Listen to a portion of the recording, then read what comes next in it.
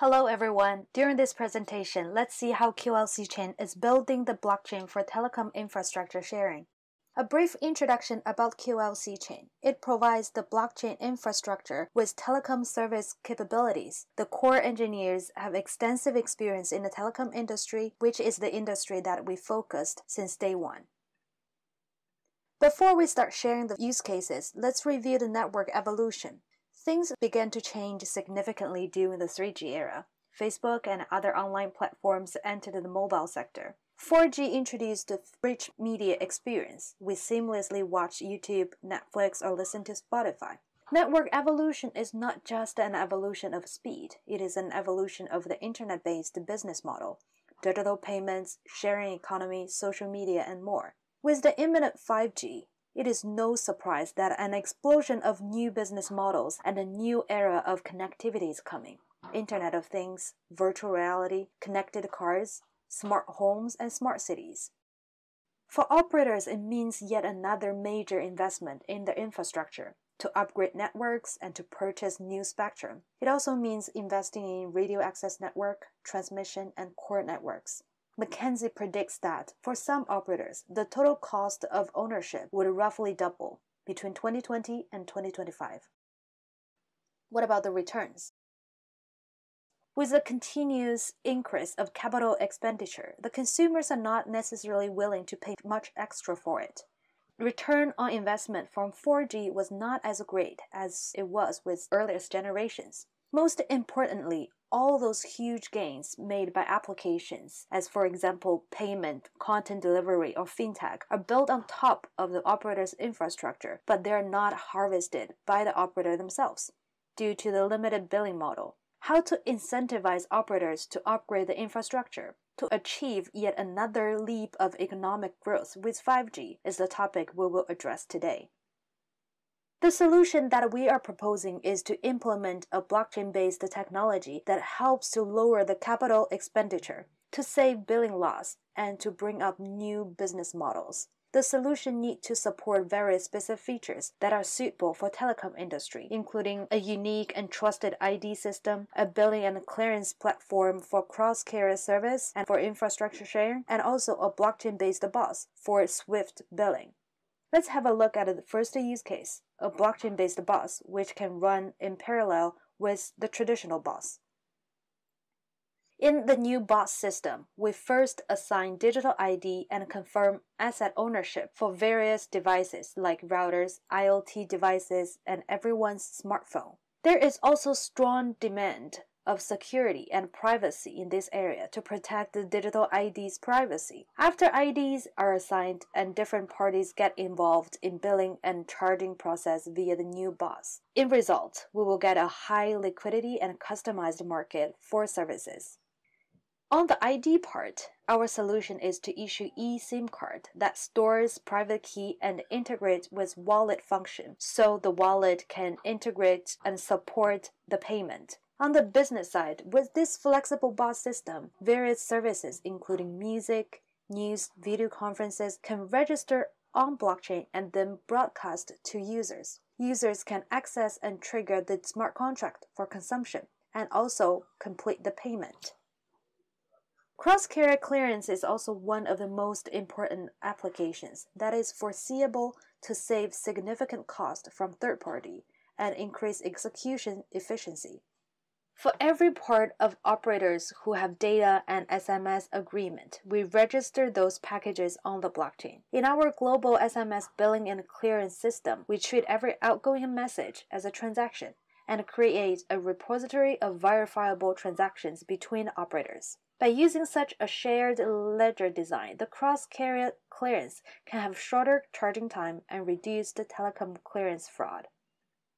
As a result, the infrastructure can help with cost saving. With the implementation of blockchain, the telcos can track and bill accurately, save the cost generated from gray routing, as well as the third-party clearance house fee for inter-carrier SMS and data clearance. Also, it could be used as a new platform for MVNO wholesale, namely between MVNO and the parent company. Another emerging trend is edge computing. Our devices are getting more and more powerful, so a lot of data processing and computing can happen locally. Major advantages are reduced latency and offloaded data centers. Co-location of transmission, storage, and computing occurs.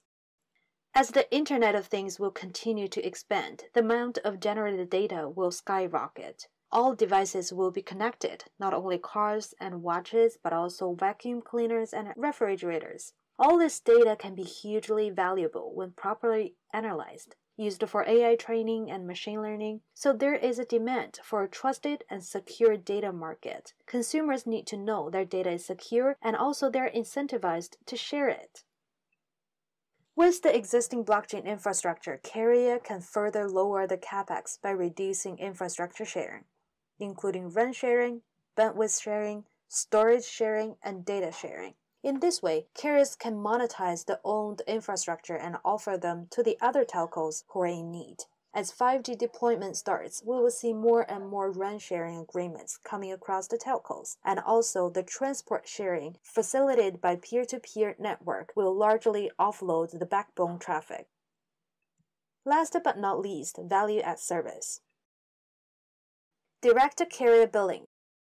Most recently, Facebook CEO Mark Zuckerberg, along with other internet company giants, is planning to tap into the payment industry by introducing new cryptocurrencies, Libra, that are meant to allow users to send money to contacts on their messaging system. Analysts from Barclays predict that this movement will bring $19 billion of additional revenue for Facebook. And this market can be easily harvested by telcos, if not already done so in certain African countries, because Facebook is trying to tap into the unbanked area, however not network-connected areas. So carriers should use the advantages that they are the closest to end consumers, either with voice, SMS, and data, and also the closest to the network services, meaning the applications built on top, including Facebook, to construct the complete billing platform with the eSIM solution we talked about before. This is a tremendous step to promote financial inclusion, and we believe it will be first to be adopted among certain developing areas. Secondly, the anti-fraud service. China Crime Index shows that every category of crime is decreasing, only telecom fraud increases. Taking the UK as an example too, according to the UK finance data, telemarketing scam resulted in over £350 million lost last year, which equals to the annual GDP of Philippines also last year. For example, Bank A implemented this function on its online banking platform that customer can use the portal, input his or her number, and check all messaging records sent from the bank. In this way, scam messages from pseudo-base station won't be fooling people. We have a live demonstration of this service. As a matter of fact, we have already rolled it out to the market with our Chinese partner, Monet. At last, let's interpret the change from a higher level. Due to the widely applied network virtualization, network access layer and the internet will be combined into one, offered by network operators. The application layer and transport layer combined into the value transaction layer consisted of nodes validating asset transactions on the network. In the middle, there is a digital ID layer, which is essential.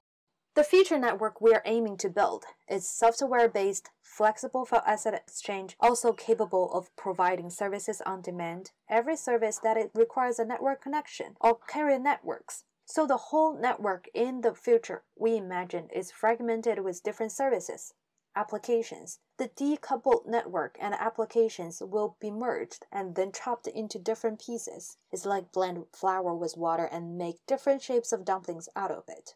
We believe that network is the key connector to the massively distributed commercial world. When the applications and transport layers are merged, the telecommunication network will not be just a pipeline, but deeply integrated with various services, computing, content, host, storage, payment, transmission, enabled by the ideal billing system. And finally, there will be only 3 roles in the cyberspace: regulators or standardization bodies, network operator, and asset owner, at the same time trader.